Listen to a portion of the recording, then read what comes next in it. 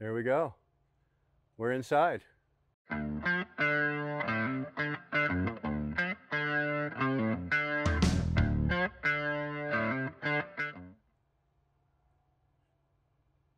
Waiting for the seat. That's a really cool feature. Okay, I know I didn't have it in the Volvo and I didn't have it in the Freightliner, but it's got the memory air. So wherever I set this, when I get out, it drops to the bottom, so it makes getting in and out of the truck easier. And here's another thing about this that I really enjoy, and it is just a little feature that it's not even worth $1, but it's this here. Okay, my Kenworth didn't have it, the Volvo didn't have it, the Freight Shaker doesn't have it. I am a driver that I enjoy driving with my window down, and I like to have my arm on the windowsill. And it's really convenient because your hand and your arm rest perfectly, and it's comfortable as hell. I could drive down the highway for 8 hours nonstop like this and not have to move. I really do. I like this. It's a comfortable feature. Now, the inside, we're going to talk about the front first. Again, this is the VIT package, so it's fully loaded. We'll show you a little later, but like this is real leather. This isn't pleather, this isn't vinyl. This is real leather on the inside of this thing. This is leather, this is leather. Steering wheel wrapped and stitched leather. Like these are just, this is what you're paying for, but that it's here. It really is. And it's comfortable.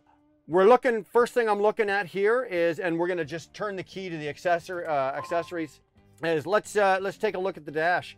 I've yet to look at this thing yet, but from what I understand, it is 100% digital. Myself personally, I've always shied away from that because it's just one more thing to go wrong. It's one more sensor, it's one more piece of technology. Everything on it, every single gauge on this thing is digital. For me, do I like it? Based on looking at it right now, I can make out at a quick glance what everything is. You know, you've got your gauges that are usually on most trucks. You've got your oil temp, your air, both your air tanks, your oil pressure, fuel tanks, your brake applied, your air filter, coolant temperature, and your boost on your turbo. Now you can go into the features on this. You can go into the screen and you can change these around. I'm not going to. I don't own this truck, so I'm not going to play with this. Chances are, because I don't know jack about it, I'm liable to screw something up and I won't be able to put it back and fix it.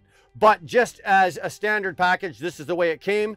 This is what I'm looking at. You know, I've got my speedometer and my tach in the middle. It tells me what gear I'm in. Okay. It tells me my adaptive cruise control is on. It tells me that whether one door or not is open. Nice touch. Not necessary, but it's a nice touch. Again, you're paying for it, it's there. When you're paying that kind of dollars. Everybody, including Kenworth, needs to learn from Volvo. And I hate to say this, but Volvo's got the pedal down here. You push the pedal and you adjust your telescopic steering wheel however you want.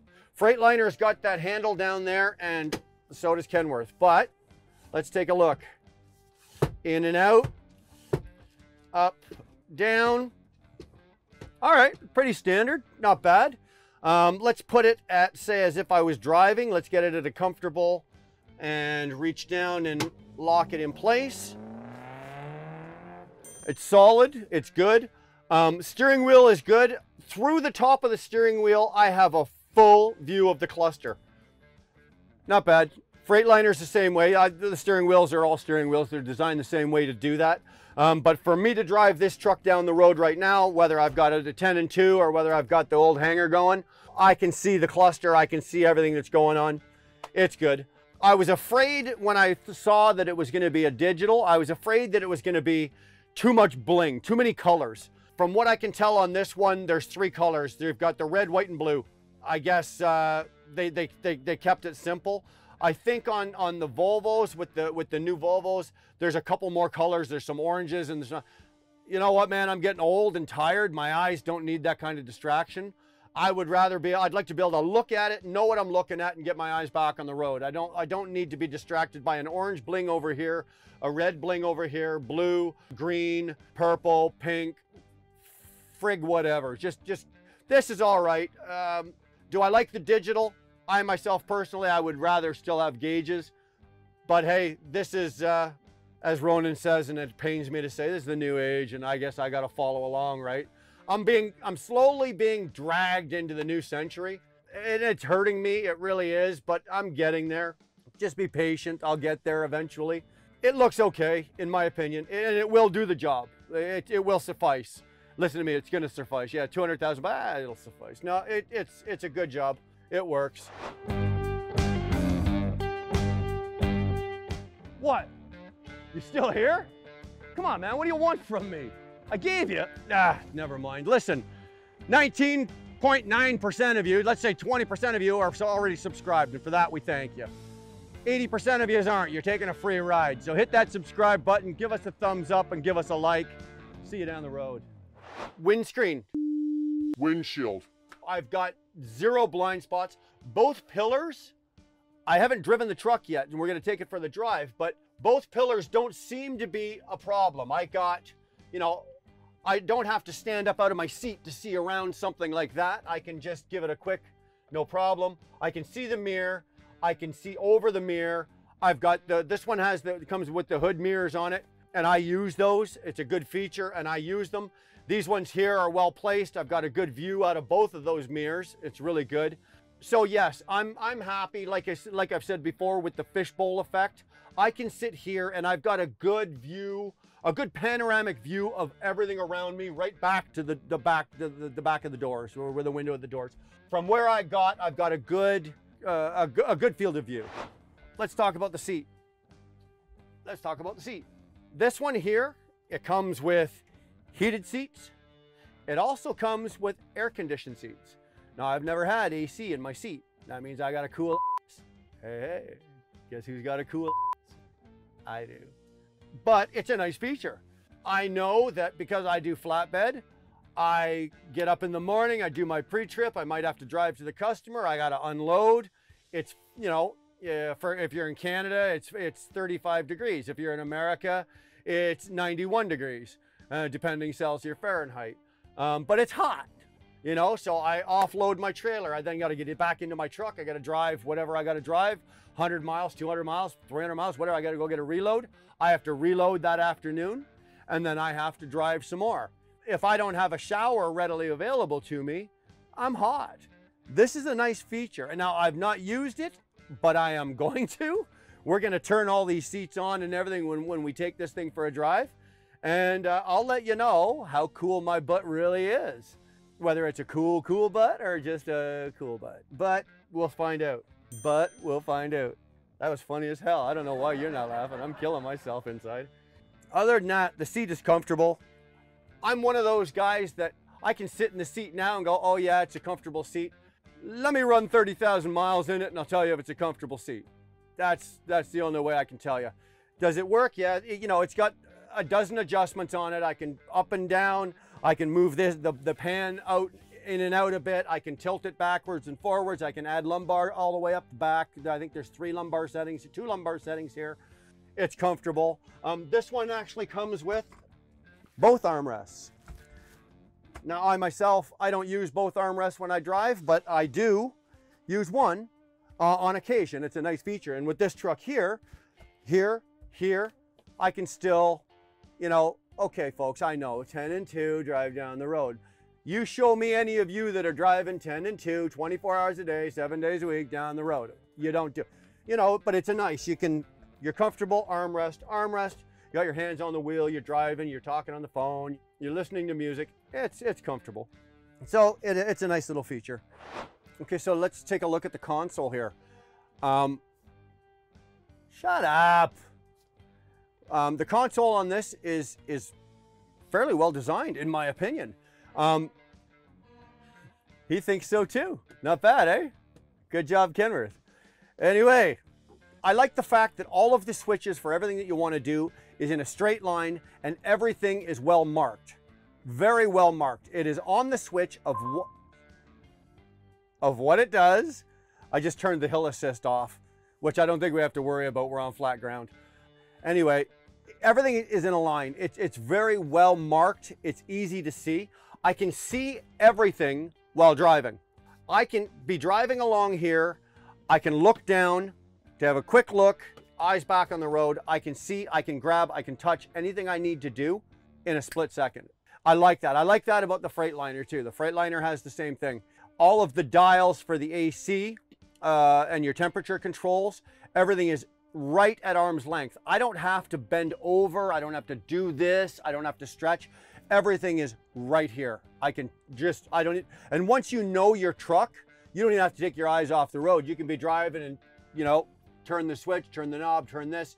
Okay, adjust that, whatever, like this. And once you know your truck, it becomes a lot easier. This one just comes with a standard, well, I don't know who makes the stereo. It says Kenworth on it, and I know they don't make, I know Kenworth doesn't make stereo, so they bought it from somebody, but it's got, you know, Bluetooth, it's got Sirius on it, AM, FM, CD. Anybody remember what a CD is? Hey, anybody remember what a tape cassette is? I still got an 8-track player. Anybody got one of those? My camera girl's shaking her head going, no, don't know what an 8-track is. I got a reel-to-reel in my basement. Anybody know what a reel-to-reel is? She doesn't have a clue. She has a record player. I don't have a record player. Actually, my daughter has a record player, believe it or not. And that's what she plays her Zeppelin records on. Anyway, console setup, good.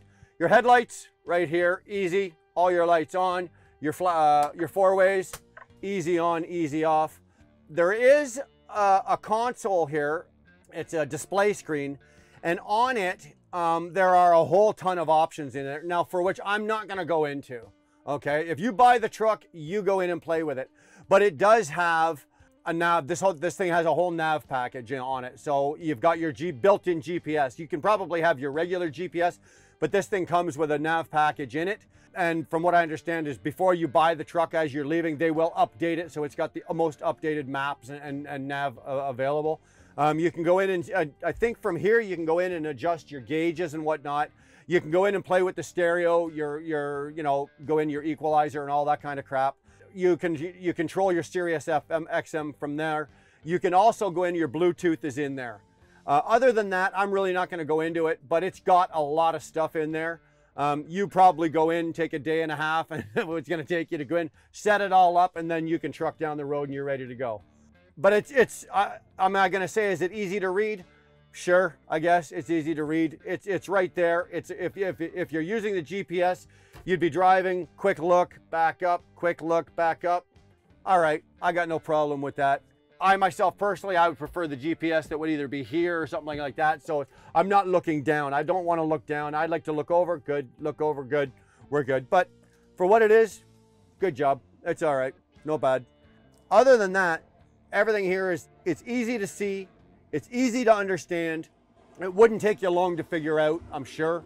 I'd be okay with that. I'm okay to drive this truck. And look at that. That's the CB. How cool is that? That is something that it's a pet peeve of mine in the Freightliner and kind of in the Volvo as well, is that you don't have access to your CB. This CB is easy. I've got the mic out of the way because we're shooting, but the mic hangs here, so you've got your cord here. But I didn't know what this does, and because I'm a little boy at heart, I saw a button and I had to push it. I pushed it, and the CB slides out. So if I buy a new CB and I want to put it in there, I don't have to start messing around with screws or anything like that. I slide this out, undo the Velcro strap, unhook my cable, my wires, my connections, my power, and my mic, put it all back together, slide it in, good deal. It looks good. It's nice and neat. I like that. Me, I'm all about nice and neat. I don't want wires. I don't want complications. That looks good. Not a bad deal on that. So between the seat, the steering wheel, the dash, it's a nice looking truck. It seems like it's going to be pretty functional. So when we take it for a drive, we'll let you know. But just off the hop, good deal. You get in and out the doors, everything's solid.